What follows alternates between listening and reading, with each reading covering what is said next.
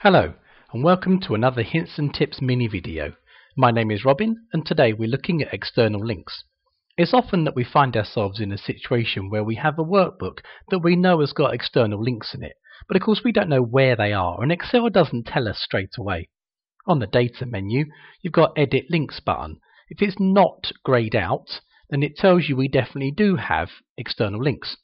If it's like these ones greyed out, then we know there wouldn't be any. But even if you click it, it tells you the source, but it doesn't tell you where in our workbook those links actually are. So it's great, but not all that useful. I'm going to show you a very quick and easy way of finding all those external links all in one go. All we do is we're going to highlight the whole sheet, then we're going to find. I use Control and F, and this is what we want to find. Opening square bracket, asterisk, closing square bracket, just that. Opening square bracket, asterisk, closing square bracket, and click Find All. And you can see what it's done, if I make the box a little bit bigger, is it's found all of our external links.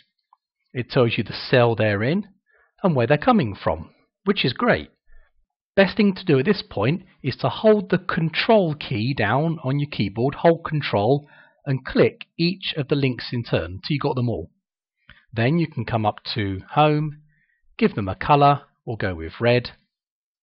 Then you can close off that box and you can see now it's highlighted where those links are. So there's one there, there's one a bit further up, there it was, there, and the other one I know is right at the top there.